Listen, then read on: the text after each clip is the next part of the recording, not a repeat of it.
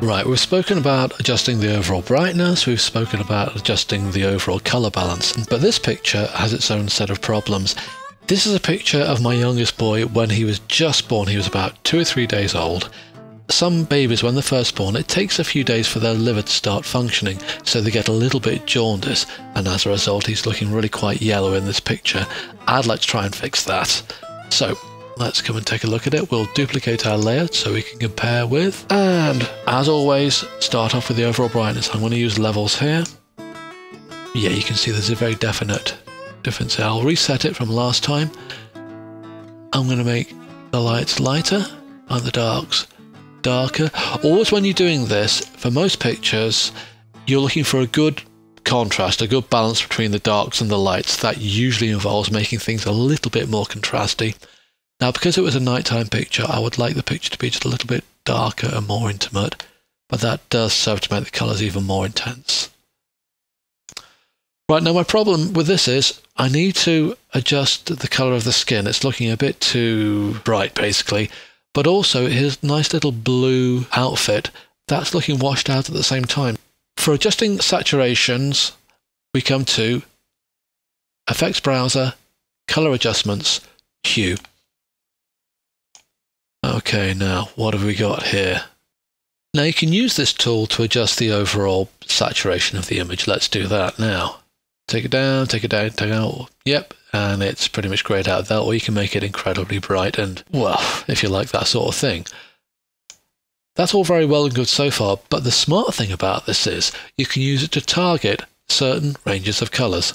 It looks like I want the reds and the yellows to be less saturated, but the blue there, these two, to be a bit more saturated. Okay, that's fine. At the moment, all colours being affected. And you can also spin the wheel around and change the hue as well to get some pretty weird effects. But that's not where we're going this afternoon.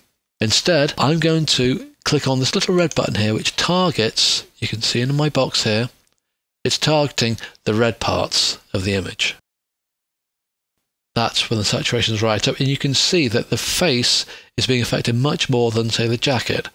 The background, the blankets are being affected to a certain extent, but not as much. So I'm going to take that and I'm going to make that less saturated. Now I'll take a look at the yellow. Adjust the saturation on that.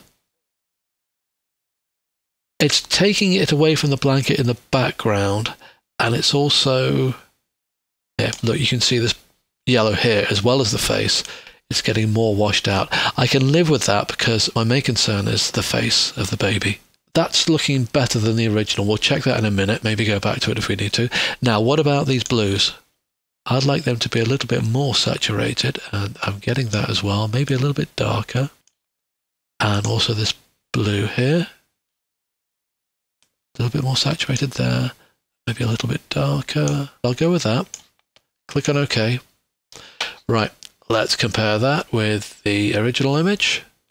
Original, looking very yellowed out and whitewashed out. This one, yeah, I'm getting a much better balance of colours there. Although, okay, one thing to watch out for, see this bit here? Maybe you won't pick that up on the video too well, but because the dialog box was sitting over the top of it, I didn't realise that I was actually making these colours a little bit too washed out. Now, there are things we can do about that. We'll save that for a more advanced episode. But for now, you can see the saturation's improved, especially on the baby's face, which is what I wanted. So in general, do your brightness first, then do your colour balance, and if necessary, check the hue and the saturation of the picture as well. I hope you got something out of this video. If you did, maybe you consider clicking on one of the links below and check out my game called Disco Baby, which is on the iTunes Store or Android stores like Google Play. It has 3 different games in it, a memory game, a maths game for children, and a dance along with me game for toddlers to join in with. Thanks for your time.